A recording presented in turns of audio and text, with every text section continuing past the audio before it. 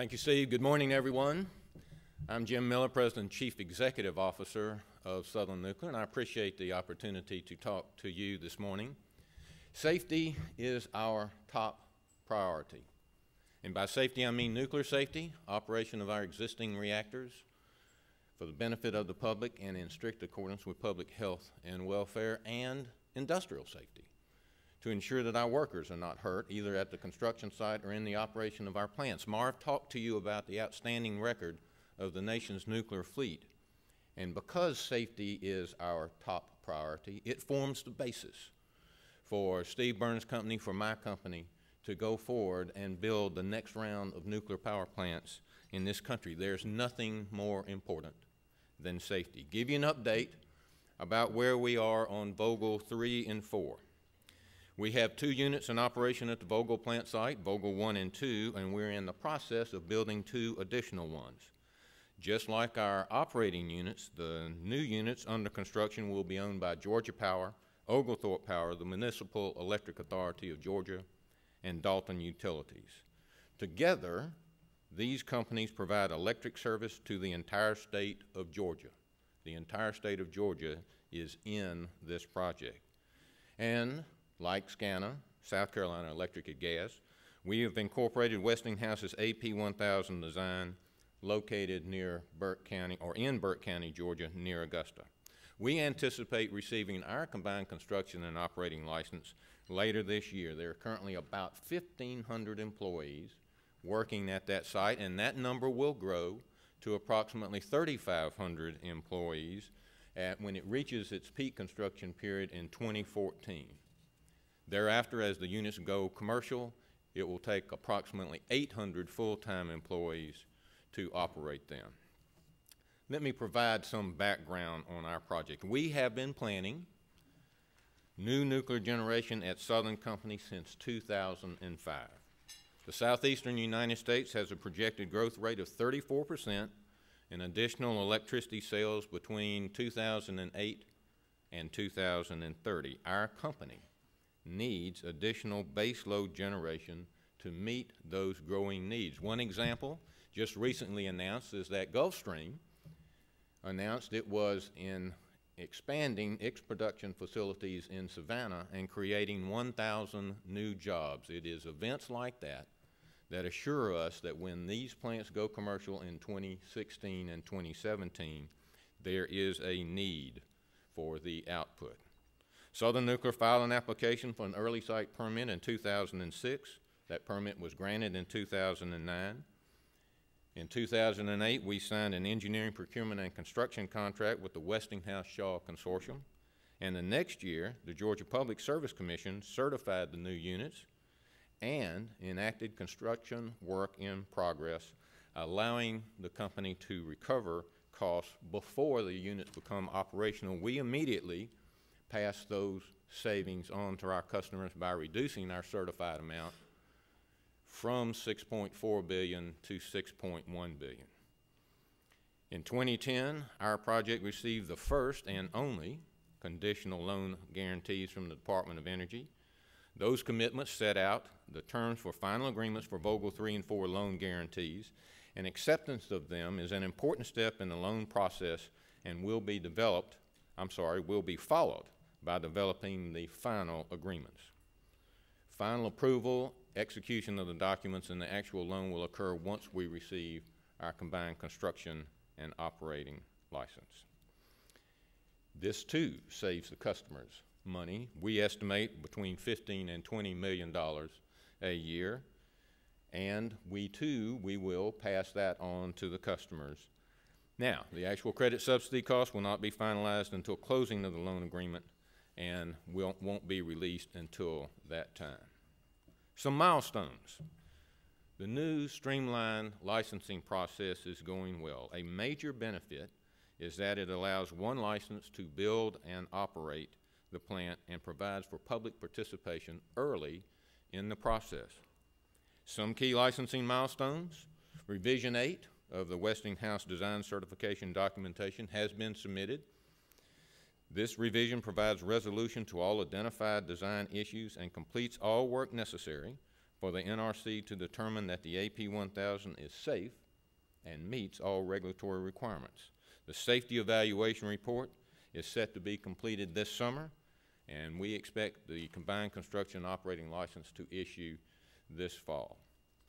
In January, just last month, the Nuclear Regulatory Commission's Advisory Committee on Reactor Safeguards recommended that our COL be issued. The next step in the process, mandatory hearing and rulemaking, which are scheduled for this summer.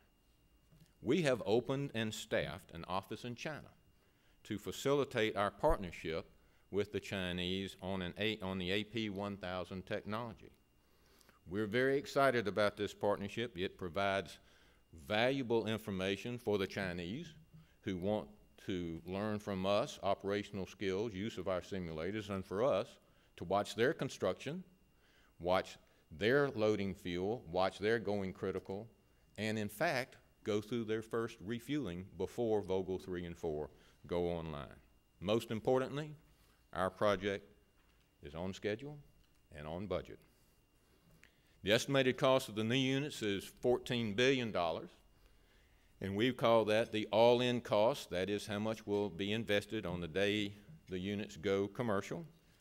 The cost for Georgia Power Company, certified by the Public Service Commission, is $6.1 billion. As I mentioned, that's down from $6.4 as a result of the construction work in progress legislation.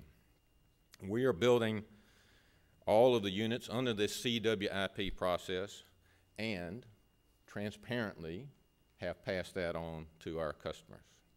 So far, Georgia Power Company has spent about $1.3 billion for its 45% ownership.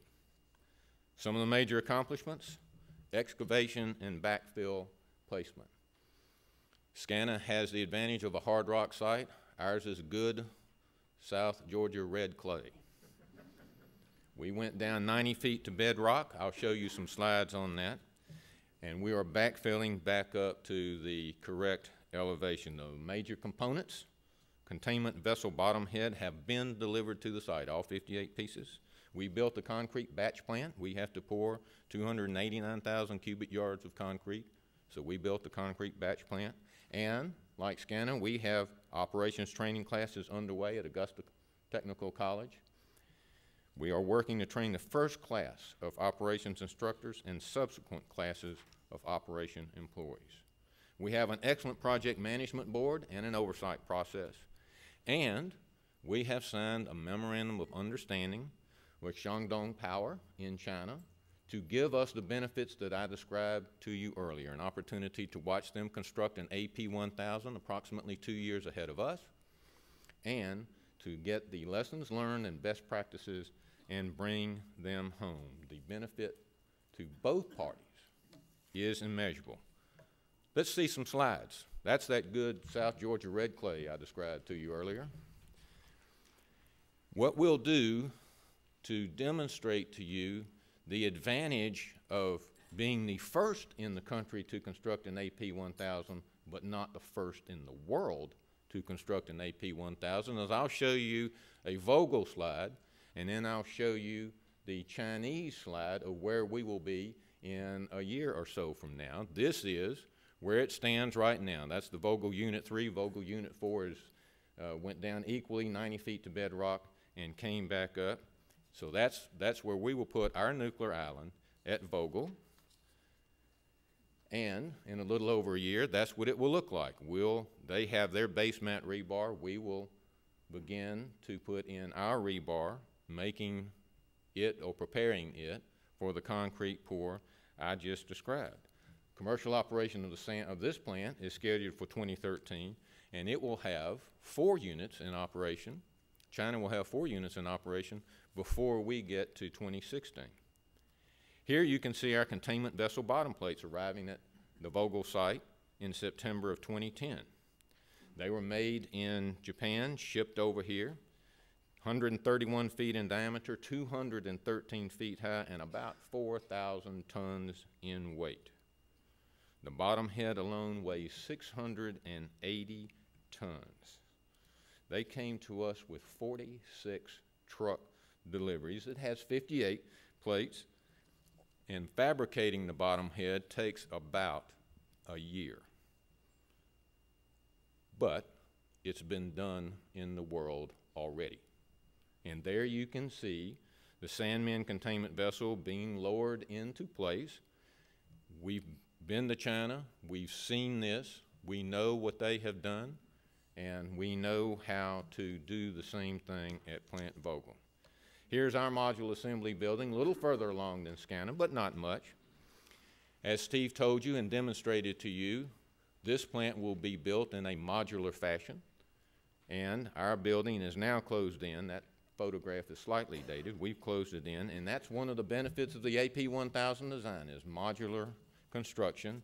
Here's our photograph of the Sandmin module. That is their CA01. It has reactor vessel steam generator places in it. But the significance of that photograph is we can build this modular, and we'll erect a crane, lower it into place in the containment vessel, and have the benefit of watching them do it ahead of us. So in summary, the nuclear revival is underway in Georgia. The new licensing process is working as designed. Public opinion for our project is very favorable.